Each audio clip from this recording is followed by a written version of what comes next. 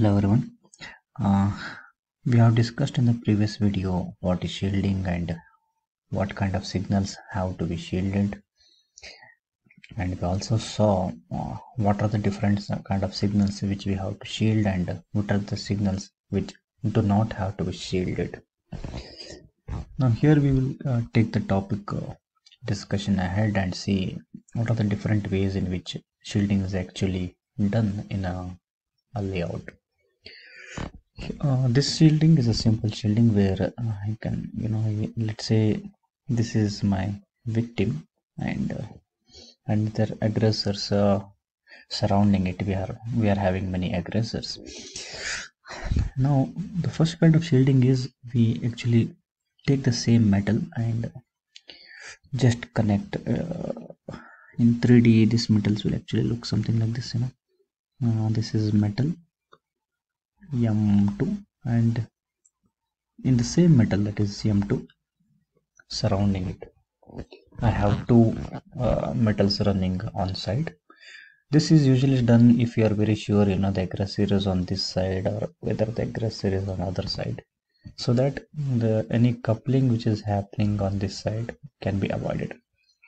And these two shield metals, they will be connected to VDD, or they are usually connected to VSS. It also depends whether you want to connect it to VDD or VSS, depend upon your needs in the layout, and also what kind of signal is this. So this is the side shielding where I connected the metal only on the sides, where there is shielding only on the sides. We can also do all four side shielding. For example, if this is metal 2, on top I will have metal 3. So let me take this a little down. Yeah, so on top we can do metal, because this is metal 2. Okay, so this is metal 2. On top we can take metal 3, and on bottom we can take metal 1. So on top what we can do is we can take complete sheet layer running on top of it of metal 3, and we have to actually connect it downwards also, like this. We have to connect downwards. Okay, this complete is metal 3 running on top, and bottom we will have metal 1. So let me use different colors here for clarity. We have metal 1 running on the bottom, and we also have to connect it like this on bottom. Okay, so just you can imagine there is a box. Okay, there is a box inside a bigger box, something like this. Okay, so this is just like your metal M2. This is M2 metal. So on top it is M3 metal, and on bottom it is M1 metal. All metals are connected like this using vias, and they will be together connected to a stable VDD or a stable VSS.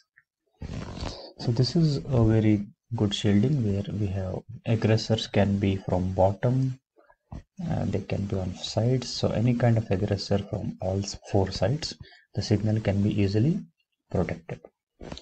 So it depends on the choice of whether you want to do a side shielding or you want to do shielding on all four sides. It is purely a context based decision, meaning that it depends what kind of layout you are doing, what are your layout constraints. So in what signal, in what metal are you having this victim, and all other cases. It is purely a dynamic decision which you do based on the design engineer, what kind of signal is this, and also based on layout requirements. With experience, we'll get to know. You can dynamically decide what to do. For example, let me say I already know that I have metal routing somewhere here of aggressor, and I know that I do not have aggressor on this side. Okay, I do not have aggressors on top and I do not have aggressor bottom, so I will go for this kind of shielding, only side shielding. So if you are not unsure whether the aggressor is on which side, if you do not know, okay, or if you think that there can be coupling from any side, then you have to do shielding on all four sides.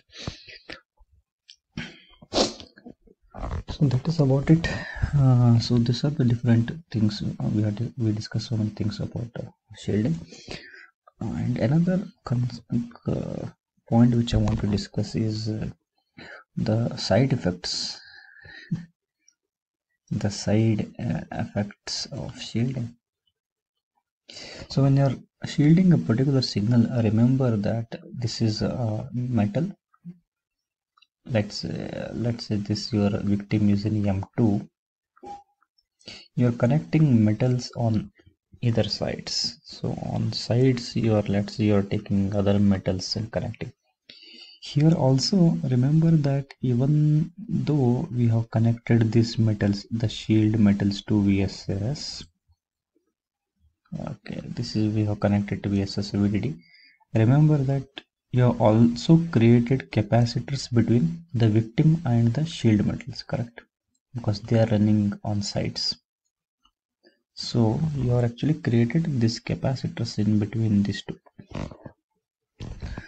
And see what is happening here is there is a silent victim here. There is a victim and there is a capacitors created. So if you draw the structure over here, okay, there is a victim and you have actually created, by shielding you have actually created capacitance, and this capacitance you have connected it to VSS, let's say.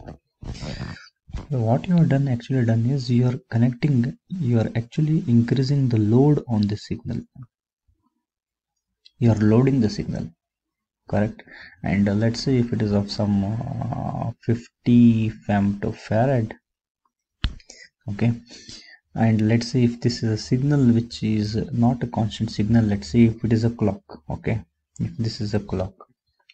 So what can happen in during this case is, if you do such kind of shielding, if the signal in the victim is a clock signal, you are actually, if you zoom in this part, what can happen is, because the load is high, during charging, this signal will charge very slowly, and during discharging this will discharge very slowly. So the rise and fall times in real time, they will become slow. So this charging time and discharging time of this clock will become really very slow, because you have loaded the actual victim with so much of capacitance. So you have to be very sure whether are you okay with this kind of load with the signal, is it okay or not? So that is again a dynamic decision which you can make along with your design engineer.